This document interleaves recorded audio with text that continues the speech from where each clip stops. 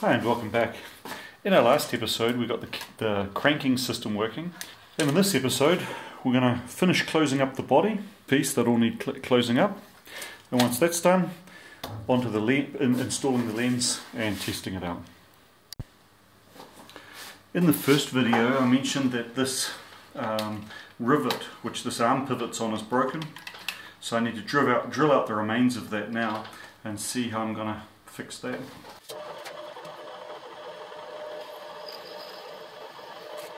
The hole in the focus arm is 1/8 of an inch, so I'll bore this out for 1/8 of an inch and use a countersunk aircraft rivet as a pivot.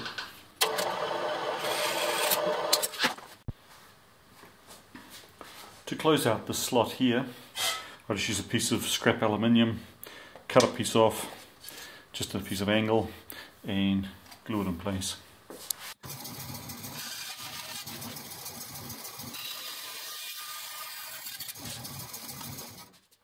Here's this closeout panel all nicely gooped up and ready for gluing, now ready for installing.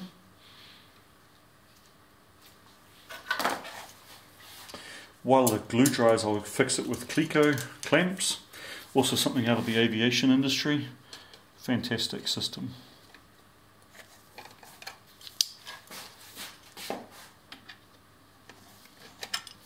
I've just realized that I've made a pretty major screw up.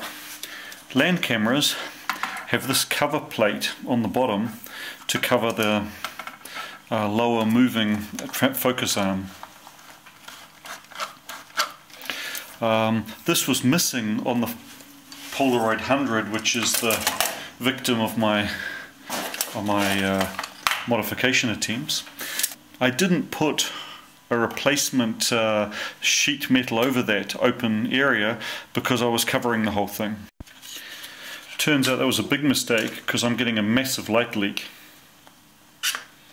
through there. I guess I'm going to have to remove this aluminium piece somehow, which is not going to be easy being epoxied in place with lots of epoxy, and then cover that with a thin piece of shim metal or something, and then make another cover plate to go over it. Darn. I'm guessing that the correct tool for this job is going to be the pneumatic linisher. Pretty aggressive beast, but it's what you get for the ugly jobs.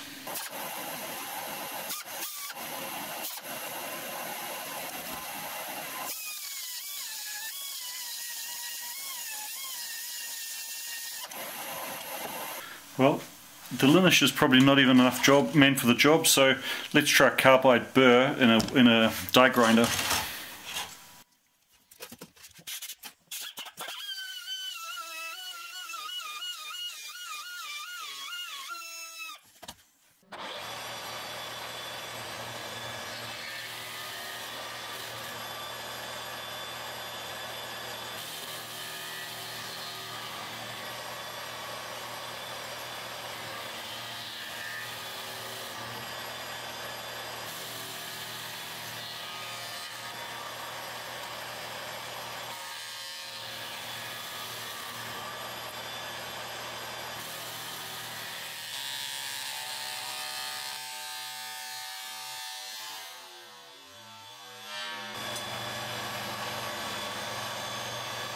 That was lucky.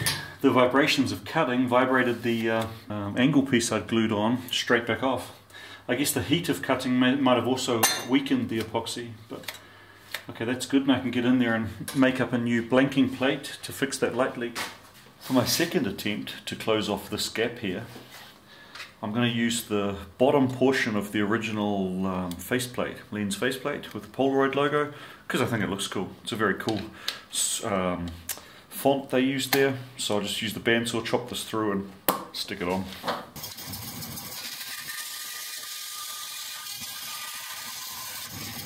Here you can also see the closeout plate I added for the focus mechanism.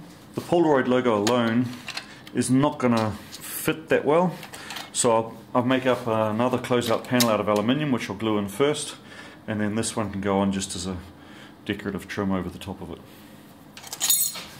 There's the Polaroid logo now epoxied into place and drying. Next part I'm going to do, I need to put a piece of sheet metal across here because a lot of light gets down through the kick-out mechanism and goes inside. Following the advice of the guy Frank who did the Duo TLR, which was kind of a wooden twin lens reflex for pack film, he recommended using the 105 3.5 from Mamiya. This was a slightly longer standard lens for the C330 TLR. The advantage of the first version, which was chrome, and then the second version, which is black, is that they're Tessar designs, and therefore they have adequate coverage to cover the whole Instax or even a pack film format. This lens has got a bit of a sticky shutter. It's currently on, I think, 2/50th of a second. It takes a while for the shutter to open and reclose again, so I'm going to have to get in there and give that a bit of a clean up. To do this job, I'm using the instructions from Fix Old Cameras on YouTube. I'll post a link up in the corner here. I really appreciate also the feedback from Fix Old Cameras. I had a few questions, they were answered almost immediately, so thanks very much. The rear lens group was also not excessively tight.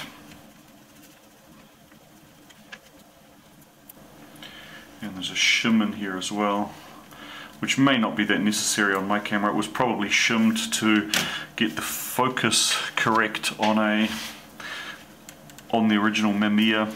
Next up is the retention screw here, which is tiny. I see on the instructions from Fix Old Cameras that this is just a half turn of a D-shaped screw. On mine it's not D-shaped, it's a full round screw, so I'll have to remove it.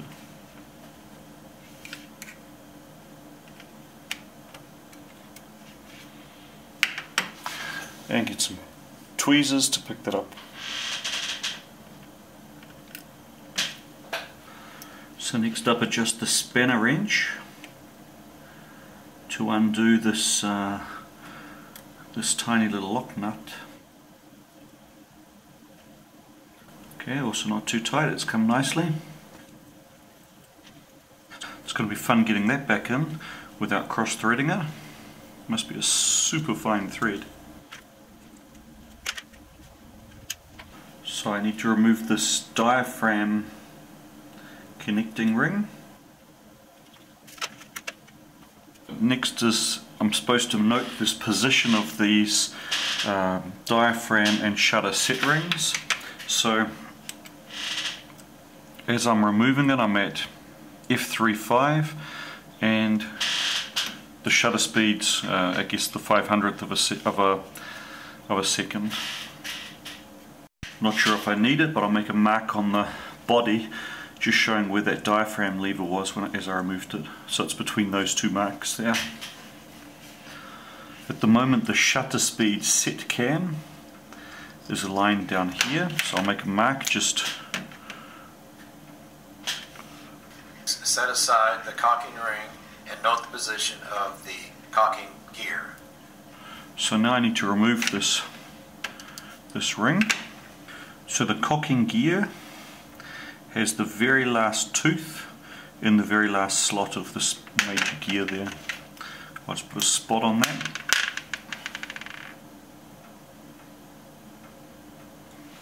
Cocking lever comes out.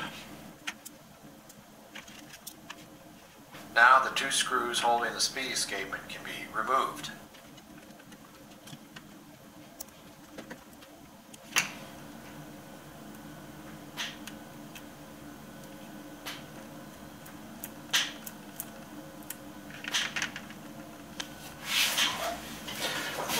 I'll soak that slow speed mechanism in a bit of alcohol and then give it a good clean.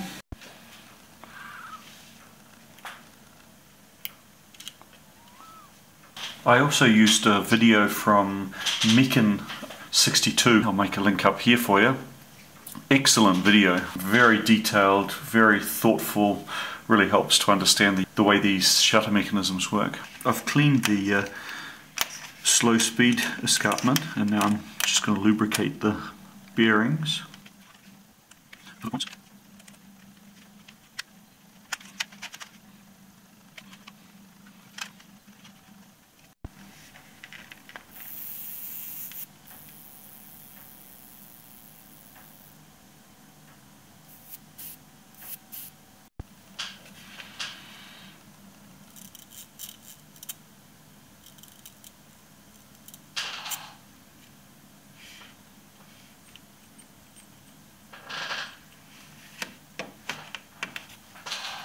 Just give this bearing a little bit of a clean out with a little bit of fluid. I think it will work.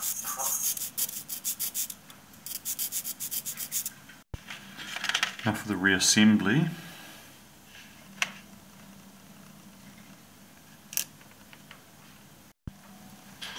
This is wrong because this lever arm here needs to act on this cam surface here.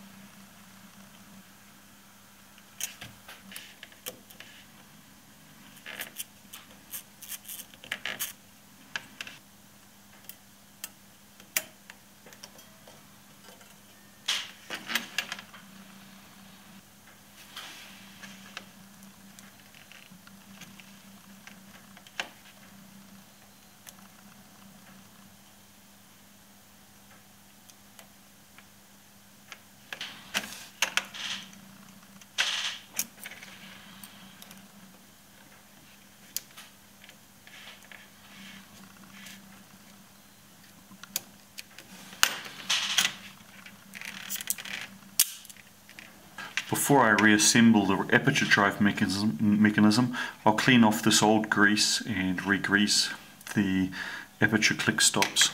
There's a drive lug on the speed cam here, which aligns with the notch in the shutter speed ring.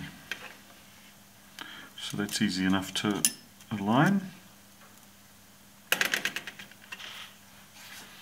Next up, the aperture ring goes on, and then we can reinstall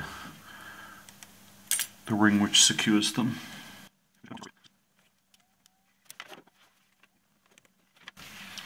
And now the little lock screw hole is aligned, so I can reinstall the incredibly tiny screw. That was lucky. I just dropped this tiny little screw on the floor and found it again. The next tiny little screw to go in is the one which connects the aperture ring to the aperture drive. So the next thing I'll do is clean off the actual shutter blades.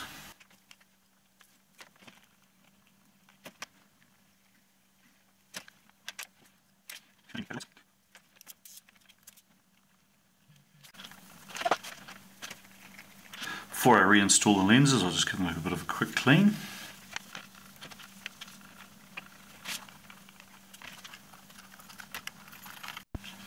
So, and there's the finished lens.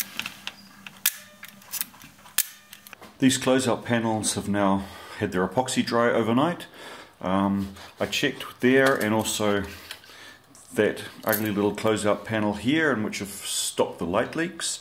So I think it's time to install the lens, which I've also tested. The CLA that I did on it seems to have worked. I now have functioning high speeds. Oops, just catching my finger there. So time to put it all together and put the ground glass in and see how the focus mechanism lines up. First item to go in is this gasket.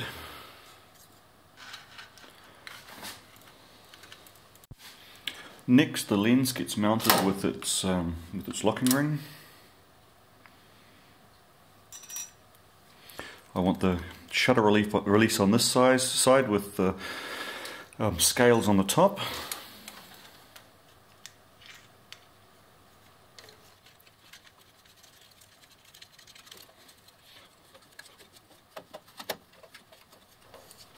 Extremely fine thread.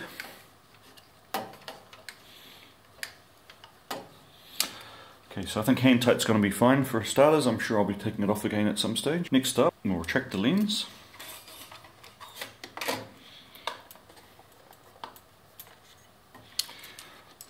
And mount the 4 screws which cover this area. As you can see, back when I originally mounted the Mamiya lens to my old, while I was still using pack film, I've already cut out this piece here to make the lens fit.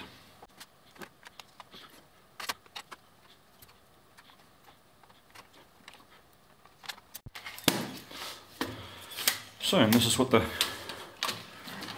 camera looks like.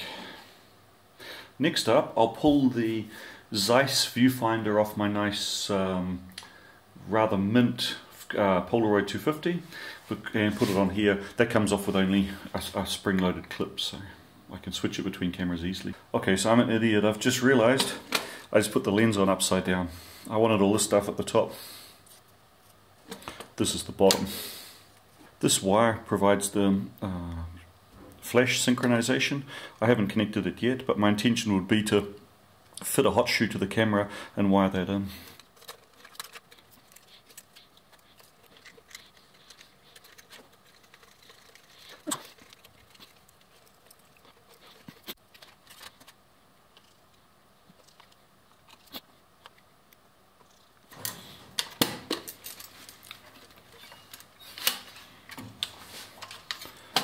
Okay, so that's more like it. To remove the rangefinder, you just have to pull back on this little lever here.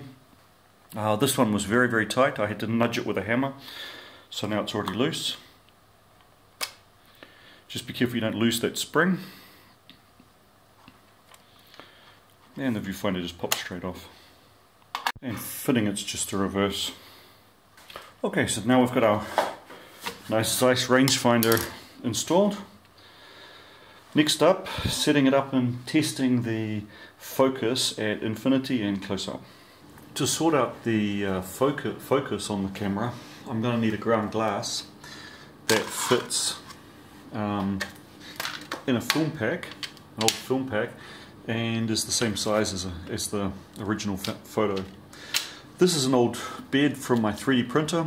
I had a nick in the edge and a crack started, and it looks like I should be able to get a photo-sized piece of glass out of it, so I'll chop this up. You might be wondering why my bed of my 3D printer broke. It's probably because I cut it out using dressing diamond for a grinding wheel, and that's what I use to scratch the glass, and it does a pretty crap job of it. And they generally break on when used on the 3D printer. I've watched videos on the internet on how to break glass, and I seem to be pretty terrible at it. Oh, that worked. Hey, that went really well. Best it's ever worked for me. And I'll just smooth off the face of a slug of aluminium to use as a lap.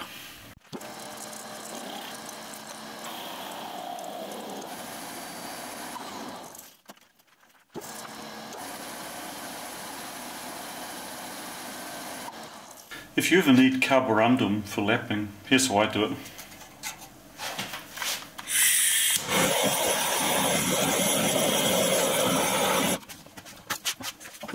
Once that cools, just mix it with a bit of oil and use it for lapping.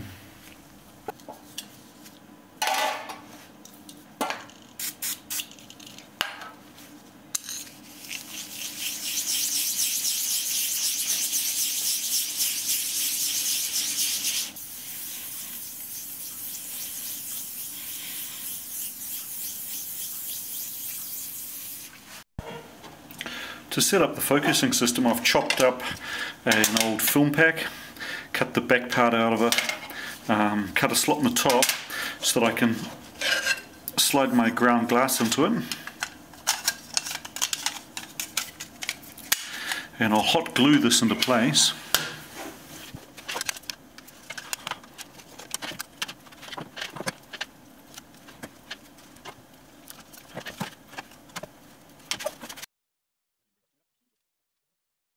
To check the focus, I need the shutter open, so I've set it to bulb up here and just use some sticky tape to hold it in the open position. Next I'll put a black t-shirt over my head and over the camera as a dark cloth. Open up the back and check how the focus looks. Well, the initial results are not that surprising but also not that encouraging.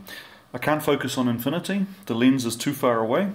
I needed to move the lens back 7.5 millimeters before I could get to infinity focus. That means I'm going to have to make up a new lens standard. Basically something that drops that lens back by that 7.5 millimeters. I'll probably move it back more like 8 or 8.5 because I can then add a spacer to move forward again and get a fine adjustment as necessary. I couldn't wait. I shot a first roll of film just guessing the focus.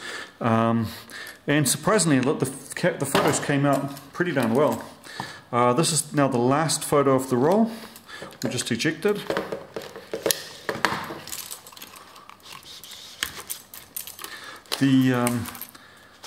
The ejection system also works surprisingly well. Yeah, pretty happy with it.